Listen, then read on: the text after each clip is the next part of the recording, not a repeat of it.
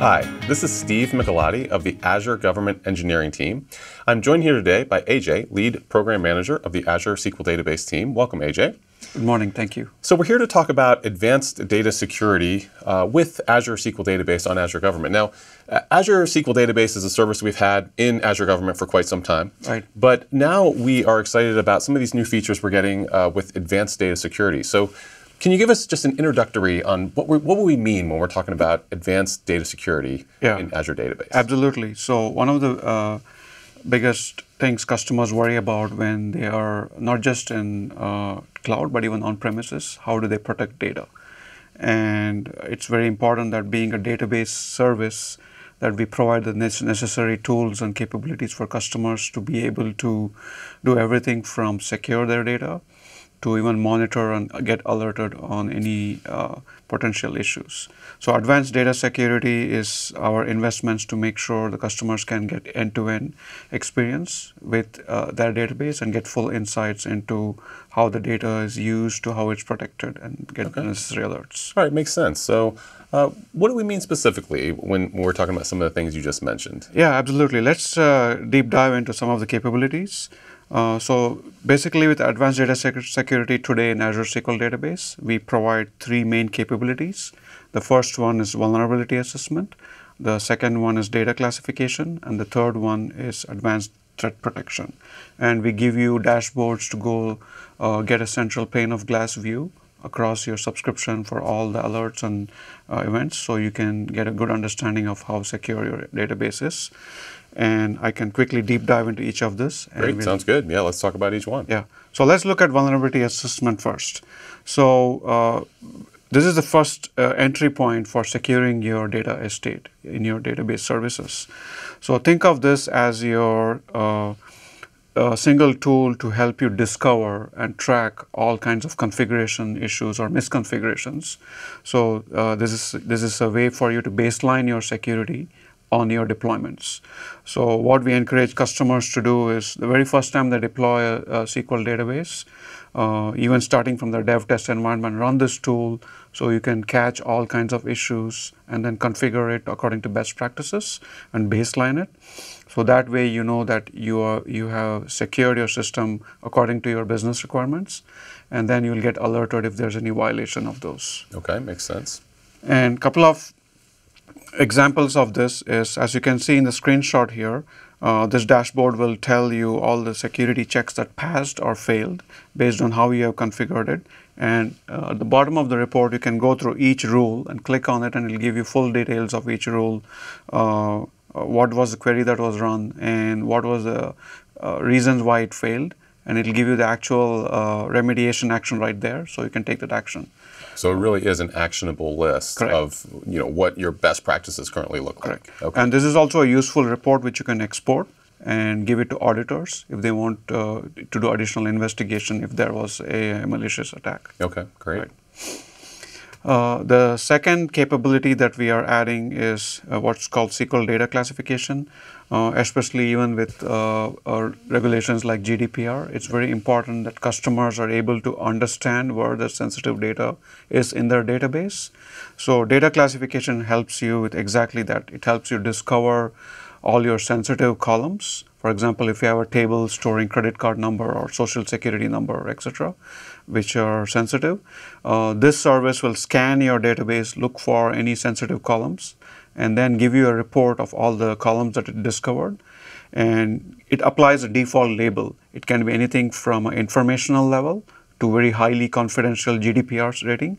And you can apply the default recommendations that Microsoft provides, or you can apply it according to your own needs. And once you apply the label, these labels are persisted along with the column. So the beauty of this is once it's persisted, if you have auditing turned on, which we recommend customers have, any access to this sensitive columns is fully audited. So at any given time, you can go to the audit logs and see if somebody ran a query against this sensitive column, who was the user, which location, what was the query that was run, and how much data was touched by the query, etc.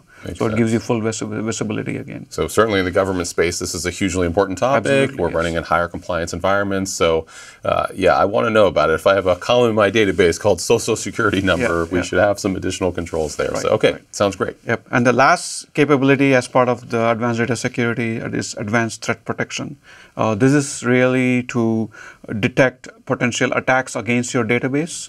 So some of the examples are things like SQL injection attacks. So from a bad application where somebody is trying to inject into your database to extract data, or if you have unusual access, let's say somebody is logging in from an unfamiliar location, or data exfiltration or brute force attacks.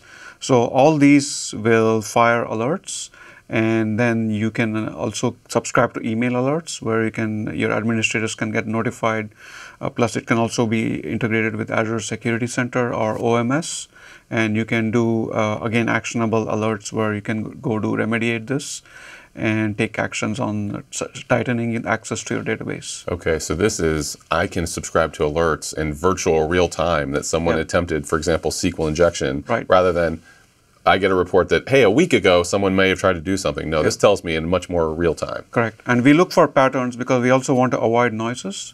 So we look for patterns of same kind of attack happening, because sometimes some attacks may not be, some of the queries may be normal for the business. So there's a way to distinguish patterns of attack versus normal usage. Okay. Yeah. All right. So the little more details on the threat protection suite itself. So the types of attacks we detect are attempt for SQL injection versus actual attack. So because sometimes it's maybe just bad app code where we detect it's not really an attack, but somebody may have developed a bad query which is against best practices. So we distinguish the attempt versus the attack. And then the anomalous access patterns like logging in from unusual location, or someone is trying to do brute force of SQL credentials, like basically trying the wrong password or different passwords with an invalid login, or logging in from harmful applications which are not supported, etc. Or if you extract a lot of data which is unusual, because it's very rare for application to go run a select star query and without any predicates to extract the entire data set. And so these are all the different types of patterns we detect and we can fire alerts on. And here's a quick screenshot of the Azure Security Center. And you can see here that we provide a single pane, and this is not just for data services, but rest of the Azure services also feed their information into the security blade, and you will get a comprehensive view of all kinds of attacks and threat protection, and you can click on this and you can take actions based on this. I know in the government space in particular, we've had a huge amount of interest in Azure Security Center. Yeah. So the fact that this integrates with Azure Security Center so well is a really nice plus. Right, that's great. And we are also working to extend this to OMS, where customers can also monitor using their own, if you have third-party monitoring tools, and eventually through audit logs and Event Hub, they can build their own dashboards on top of what we provide by default. Okay, great. So let me quickly show you some of these things in action. Excellent. And we'll go from there. So here I have my SQL Server Management Studio, and I'm connected to my SQL database service in the government cloud. Yep. And I have a database called My Bad Website DB. So I'm going to be using this database to simulate some of the issues that we just discovered. So the first thing is I would go to the portal now, and what I would need to do is turn on auditing. So if I go to the auditing pane of my SQL instance, you can see that I have turned on auditing, and I need to specify a storage account where the audit logs will be saved. Right. So this is where whenever you do the vulnerability assessment scan or the threat detection, all the logs are sent to this, and that's the data that is used to fire the alerts. Okay. So once auditing is turned on, it's very straightforward. I just have to go to Advanced Data Security, and I just turn it on here. Okay. And once I do that, I can pick my vulnerability assessment, and I can choose to do periodic scan, like a one-time scan, or if you want to schedule it to run, let's say, every The default is it'll run every Sunday at midnight. So you can set that up too. And you can also set an email address where you want to send the emails to of the whatever the scan reports were. Because if somebody changed something on the system and you want to know, this is a good way to get notified. You can also enable advanced threat protection, which is real-time threat detection. And here I have enabled the alert to be sent to two people, including myself and one of my colleagues. And you can pick the type of alerts you want to select, that you want be notified, like SQL injection, vulnerability, data exfiltration, etc. Very cool. So that's even customizable which alerts you want. Yep. Okay, great. So once that is done, all you have to do is now you can go to your database. And if you click on your database, you will see the dashboard. So if you scroll down to that, you will see if there are any alerts here, real time. If not, if there are no alerts, you can still go to the Advanced Data Security Blade. And for your database, you will see 3 tiles here, one for each of the services I mentioned. So let's look at the vulnerability assessment slide, tile first. So I'll go ahead and click this. So the first time, you won't have this report, so you can hit a scan here, or manually you can scan anytime you want, or if you have a scheduled scan like I showed you earlier, it runs on the Sunday schedule as I mentioned.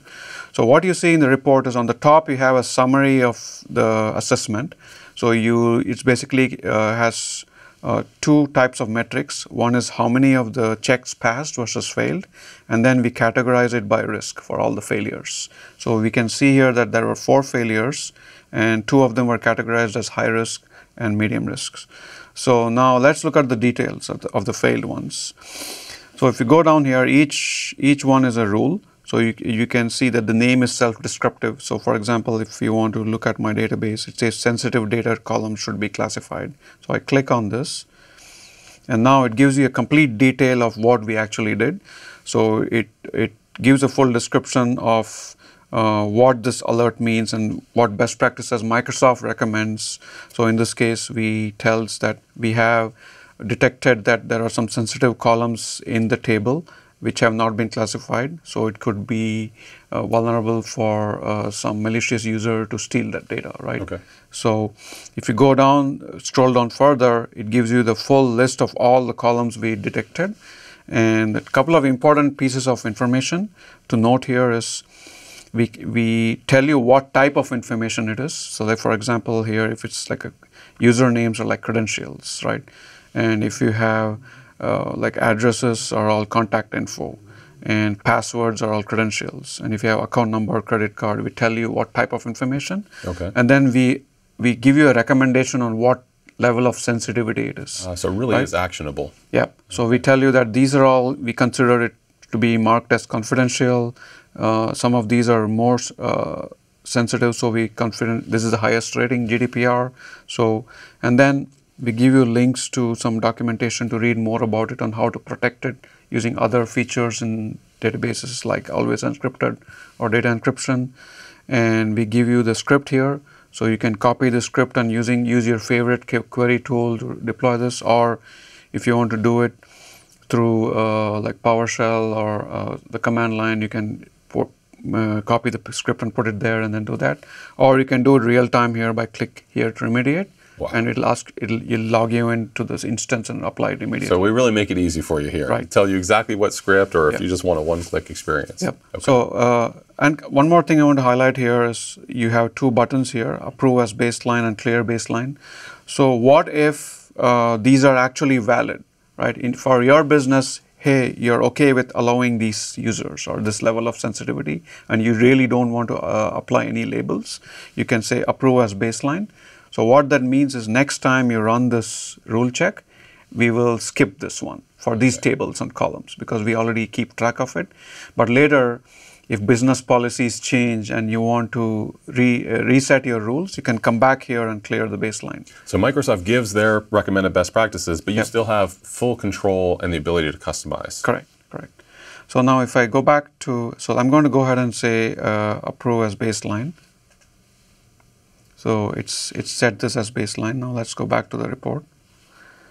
And you can see that I can go ahead and scan this again. So next time we will see that this will be marked as baseline. So while that is running, so I'll also show you some past rules. So you can see that there are a ton of these rules which are already configured according to what we think are best practices. So you don't need to take any action, but you can actually go and change it if your business rules change. And you actually have a record of what was checked. Correct. So you can go and look at your scan history, and you have historical reports to all the things that were there. Plus, you can also export your scan results if you need to send it to your auditors. And now if I go back here, you can see that the number reduced by 1 because one of them was in my baseline, right? Okay.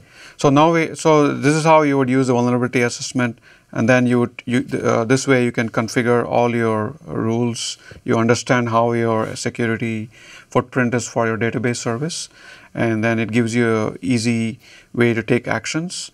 Either directly in the portal or through scripts if you want to deploy it across multiple databases. Great. Okay, so that was vulnerability assessment. Then you also talked about data classification? Correct. So we saw in the vulnerability assessment report that there was some rules that were flagged as sensitive columns need to be flagged. So if you click on that, it will actually take you to the data discovery and classification part of this tool. So let me click on that tile and show you what this tool provides. So by default, nothing is classified. So this graph shows that the overview is basically 0 columns. So, but on the top, you can see we have this notification which says that, hey, we have detected 23 recommendations. So you can click on that and it'll take you down to the classification report that we recommend. So you can see again here that all the columns we think are sensitive. We tell you the information type, what type of information is contained in that column, and we tell you what type of label you need to apply there. So at this point, again, you have two things. You can select each one individually and apply like for example, in this case, let's take this password one. I can say accept selected recommendations, and so it will basically now classify this column.